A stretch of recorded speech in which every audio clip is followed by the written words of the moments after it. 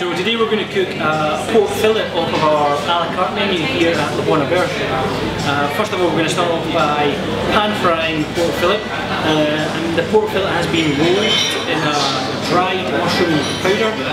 So just really simply, in a pan, a little bit of oil, a little bit of butter, get some colour on the outside, and then finish it off in the oven. Once it's been finished off in the oven, we're going to bring it out to rest for a few minutes, and during that resting process, we're going to get the rest of the garnish on. And the garnish is cabbage, cream, and pine nut, almost like a ragu or compote. And that is going to hold on, or sit centre in the plate with a black bean bonbon. And the black bean bonbon is just a piece of black pudding that's been rolled into a ball, dipped into an egg wash, and then a panko breadcrumb, and then just fried in a fryer.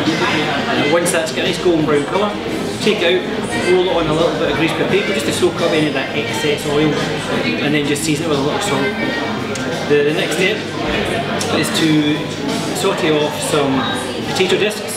So we get 3 potato discs, just going to get a nice little bit of colour on both sides. Heat it all the way through, along with 3 pieces of turned carrot. Again, just kind of colour it through, and then just baste it with a little bit of butter. And that's all for the garnish. And then we're just going to finish the whole dish off with some jus.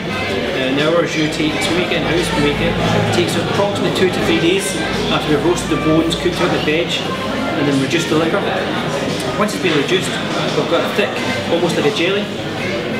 Take out what we need, add in a little bit of whiskey for this particular dish, and then that's the dish finished and complete. For further promotions and offers, please check out the Bonne Auberge website by clicking here, and please subscribe or follow, and look out for any other videos and social media.